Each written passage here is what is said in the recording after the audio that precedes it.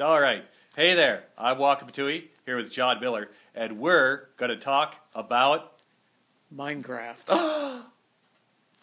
So, Minecraft is that game where the kids spend thousands of hours building things, right? Building things and destroying things, yes. Oh, cool. And you claim to teach in this environment. I do. I teach it in 7th grade, which is, for me, it's world history. World history through building and destruction. Yeah, that ought about cover it, huh?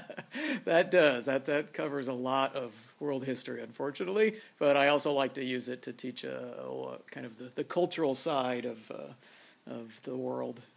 So, you must have people that when they initially hear you're running a class inside of the Minecraft environment are a bit, what's the word, skeptical, let's say.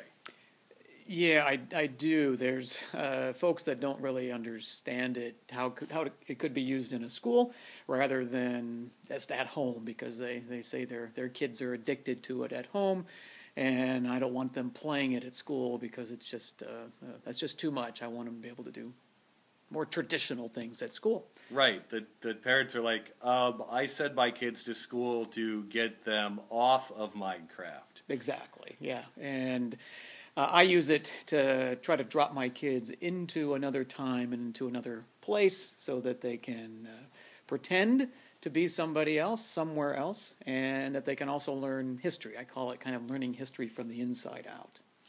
Interesting. So what's an example of a project your kids might do to learn history from the inside out? What does that look like? Well, an example that I did last year that was very successful was we studied medieval China, okay. And specifically we studied the Tang Dynasty, which was kind of a wonderful time for medieval China, and it was a great age, a golden age for literature and for art.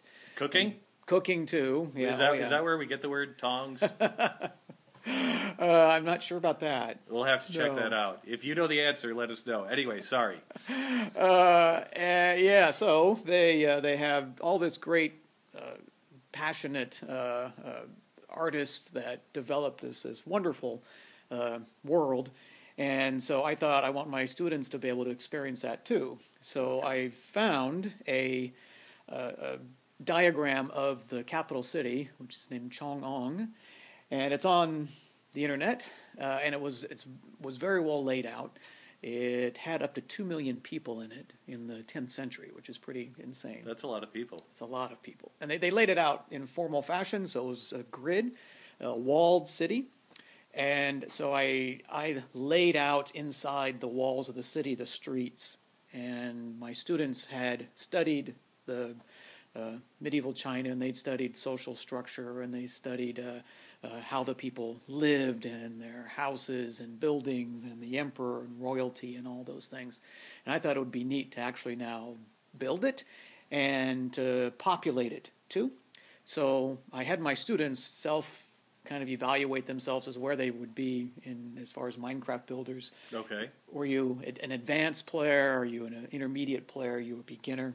And then I broke the city into kind of zones, and I assigned my students that were kind of in the beginners. They worked in teams, and they built the peasant homes, which was further away from the center of the city. Sort of a caste system of learning? Exactly. Ouch. Learning about the caste system. And then we had the intermediate players. They built the farms and pasture lands and some of the government buildings. And then I had the more advanced kids work on marketplaces, open-air markets, palaces, and royal gardens. Now, were they working in teams too? They were. Some of them were only in teams of 2 or 3, but I had as many as teams of 6. And I did this for each of my periods. I taught 5 periods of history. So we would begin the build on first period, and they would build in their areas, and then my second period students would come in, and they would build in their areas, and my third period, and so on. Oh, so you had one walled city for all of the kids. Yes. Excellent. So really you had, is this one grade level? One grade level. So full grade level collaboration on one giant project? 165 students. Wow. Right. It was pretty wild. I didn't know how well it was going to work, but I took a time lapse every day from each period. When each period ended, I would do a little flyover of the city and record it. And so at the end of each day, I had 5 flyovers, and I would merge those when the project was done, which was after 5 days. And you could see the city rise out of nothing. Whoa. And the kids loved it. It was when they came in the next day, they could hardly wait to get in to see what the previous 4 periods had completed. So they learned about all this stuff using more conventional means before they applied it to the Minecraft world? Correct. Yes, it was we used it with. I guided the kids through the process, internet researching, some slideshows that I created that they created. We role played a lot. We did some of this right here. Really? Because exactly. Wow. I want them to think where they are, and we put on costumes and try to act things out too. Awesome. Then, at the end of the build, I want my students to write because I think that's absolutely critical. I want them to reflect on it, but I also want them to write about the people that were actually inside their buildings, whoever they were. Oh, okay. So they went out on the internet and they found some Chinese names, and they had to, using a model I gave them, they had to come up with the people that lived in or worked in the buildings that they built. What were their names? Was it a family? What were their children's names? What were their occupation? What was their life like? What were they eating if it was in a food stall that they worked in? Now, had you ever done this before Minecraft came along? Like done this kind of journaling activity? Not to this extent, and to be able to actually have them build something physically and then write about it, I hadn't done it that way, and so this was new. Okay.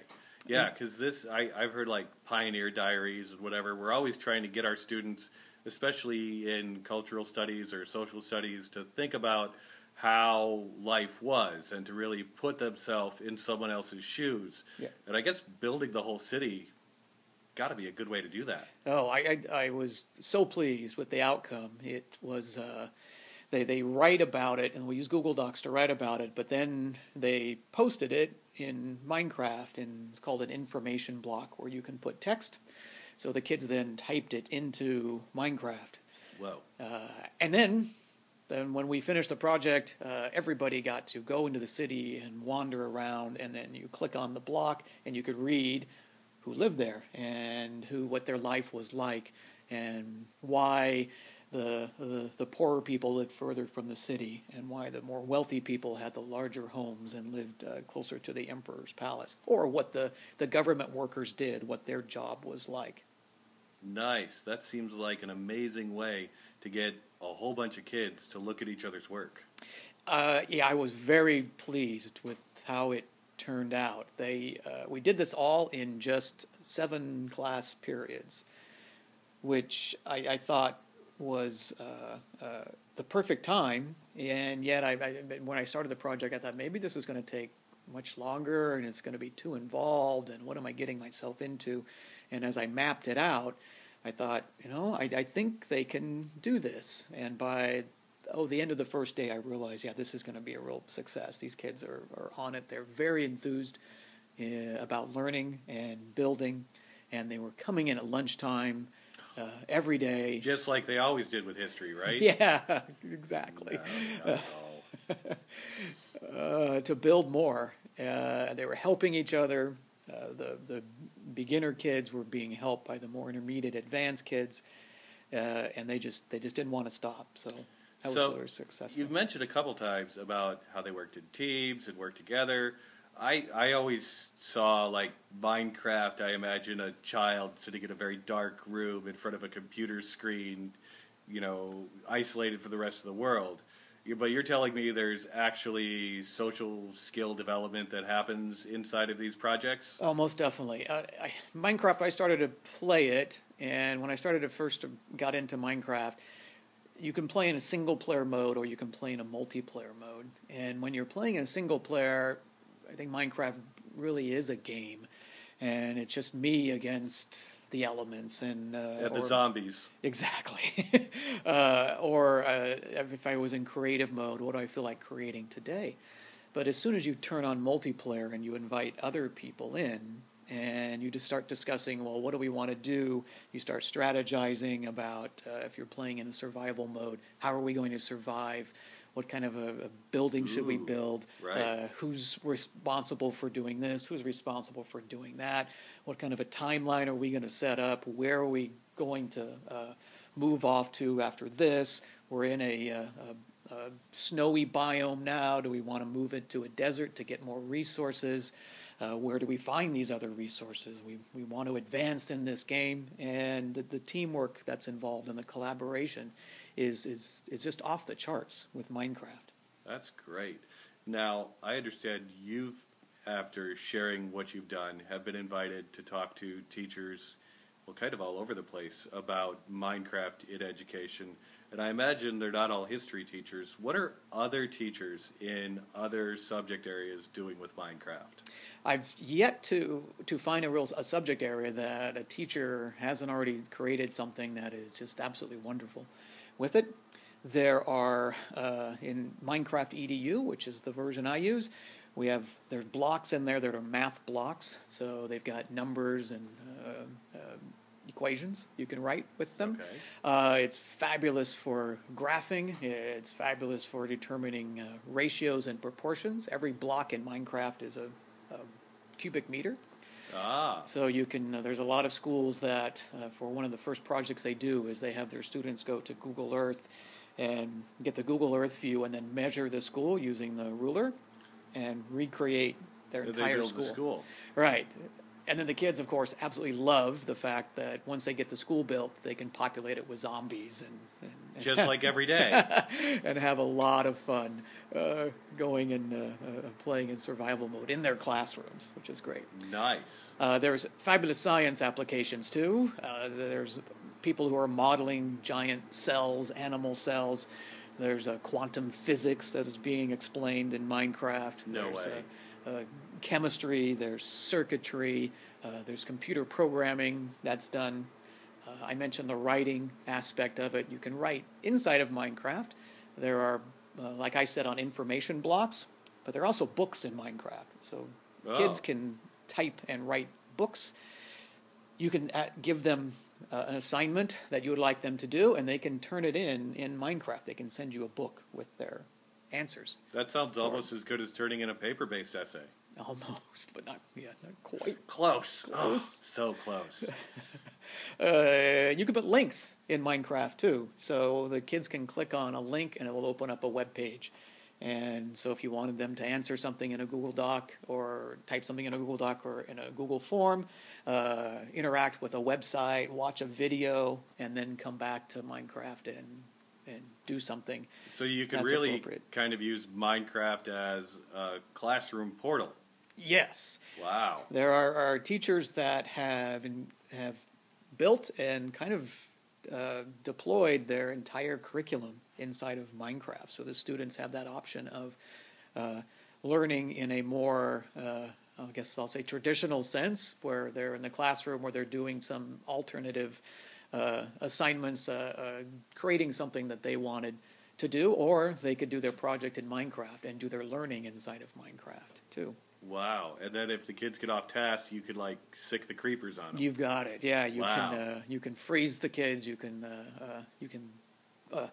lock them in. You can put what are called border blocks so they can't run away. Or they can't destroy things too. If you build up something that's really cool and you don't want anything destroyed, there's safeguards for that. Denmark should have done that. Did you hear about that? Oh, they should have done that, and it had to be Americans too. What do you know? But their reaction was, well, that's the freedom of the internet. They're pretty mature. Yeah, I don't know what I would do if that was my server. I don't think it would have been publishable. No, not if it was me. So. I can get my rage on. Well, John Miller on Minecraft in the classroom. Thank you so much for talking to us. We hope you come up with some great ideas and share them with us about how you could use Minecraft in your classroom to leverage, what your students already want to do for learning. Absolutely.